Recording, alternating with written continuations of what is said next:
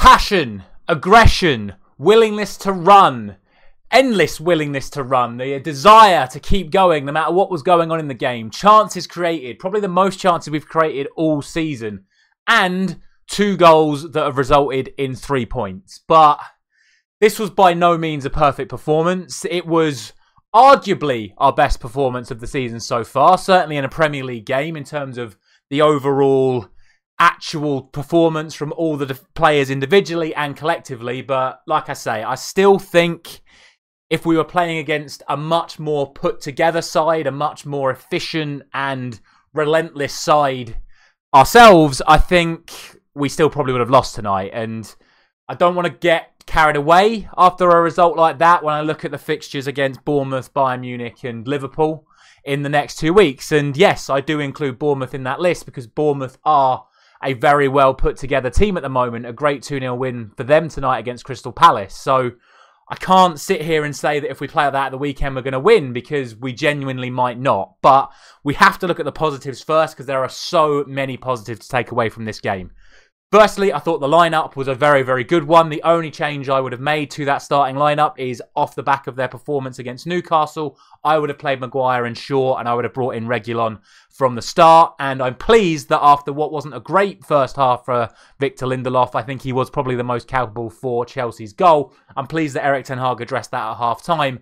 And pretty much for the entirety of the second half, other than the potential back heel and the Broja header that hit the post, but Onana had it covered, Chelsea didn't really offer a lot in the second half. And I think that is down to the lineup that we put out tonight, which worked really well. And I feel a little bit sorry for Kobbie Mainoo because I've been really impressed with him since he came into the side. But I spoke about the protection, and Mainoo needs protection. And when it's Mainoo and McTominay, McTominay has to sit a little bit deeper because he has to cover for Mainoo more. When Amrabat plays in that holding midfield role, and obviously when Casemiro comes back, if Casemiro comes back, it then frees up McTominay.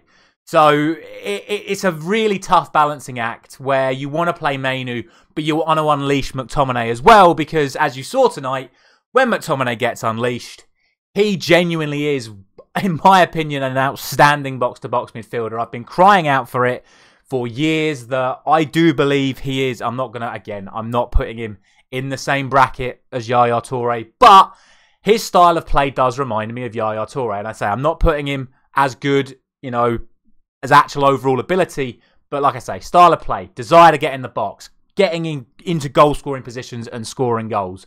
And he was allowed to do that tonight because Amrabat was covering. And it worked really well. I was so impressed with the entire attacking line.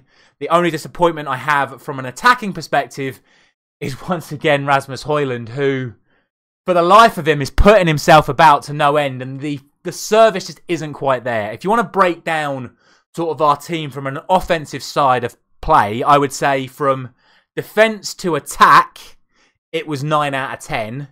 Then from attack to putting the ball in the net, probably about 6 out of 10. Because Antony wasted chances. McTominay probably could have scored 4 or 5. Garnacho probably could have had a couple. Bruno probably could have had a couple. But all of them collectively never found Rasmus Højlund once. And that is still a bit of a concern. And it's been the biggest problem for Manchester United, probably for the last 5 or 6 years, is that the strikers don't get the right amount of service. And like I said, I don't want to take away from a really good performance offensively, but again, the balls from Antony, the balls from Garnacho, and even from Fernandes, Shaw, Reguilon, Dalot, whichever ones you want, they just weren't meeting Højlund's expectations. And he was making brilliant runs off Thiago Silva and Disasi tonight. And when the ball came in, they were either overhit or they shot when they could have crossed. And just unfortunately, once again for Højlund, it didn't quite happen. But like I say, take that out. I still think offensively we're brilliant. I thought Garnacho was fantastic. He literally played Cucurella off the pitch in the first half. And to be quite honest with you, he made quite a mockery of Reece James in the second half as well. And then Antony was absolutely outstanding. Everything that I expected from Antony after what I saw in the Galatasaray game. I do not know why he didn't start against Newcastle. And tonight he proved again why he can be a very, very talented player. Why we did pay so much money for him. I just hope that he can just go that one step further. Like we said, get those crosses into Højlund right. Shoot at the right times. And for God's sake, man, use your right foot more often. And, it was him that created the penalty. slight heavy touch, don't get me wrong. He had the opportunity to go on his right foot and shoot. He chose to come inside. Enzo Fernandez does scrape across his foot. It's soft, but again, under the rules, it's a penalty. Bruno misses, as I said, one of many chances missed for Manchester United tonight. He misses, Garnacho blazes the rebound over. It is what it is. But what is so good to see is that after something that's gone against us, we've responded by going, okay, we've had a bad moment right there, but at least we're creating chances. Let's go again. More chances created, and eventually Scott McTominay scores, and we go 1-0 up. We keep pushing. Again, missed chances from Antony, Garnacho, from McTominay, and Chelsea get one real sort of good breakaway. Sterling to Jackson. That should have been a goal for Chelsea, and we'll touch on the overall thing at the moment when we get there. And then, of course, Cole Palmer's goal, which I've already spoken about. I think, really, for me, it's poor from Lindelof.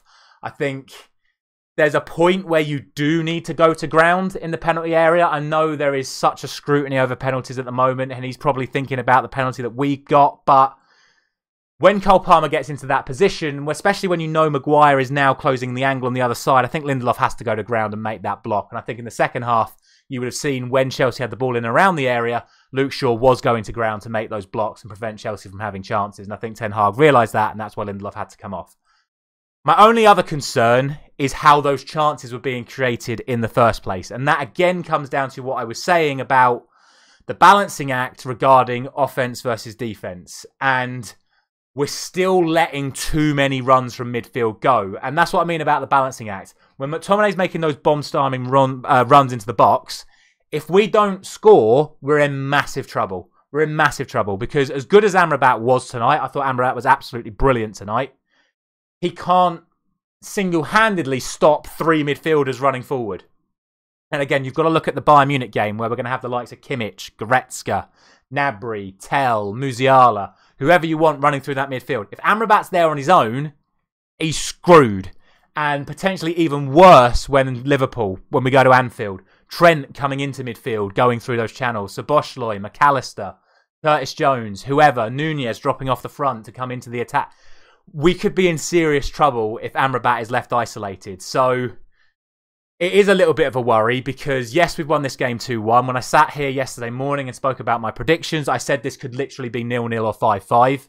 I think we look at it at full time, I think it probably should have been about 7-3 to Manchester United due to the amount of missed chances from both teams. But that is because Chelsea had that many missed chances as well. And this is the whole point. If we give up that much possession in that areas of the pitch against Bayern Munich and Liverpool, we lose. So there is still a lot of work to be done there. That's why I'm not going to go crazy about this performance, because there is still a lot of weakness defensively when the ball gets turned over. The easiest way to solve that is to be more ruthless at the other end ourselves. Because, like I said, we've had the most chances created so far this season for Manchester United in a match, but we've only come away with 2 goals. We've missed a penalty. We've missed open goals. McTominay had a 3v1 where he should have just squared it and he scuffed the shot wide. Antony had chances. Garnacho had chances. Everyone had chances. Some of the balls from Dalot were just a little bit overhit. All of these are good things to build on. But like I say, with big opponents coming up in the next 2 weeks, we miss that many chances going forward.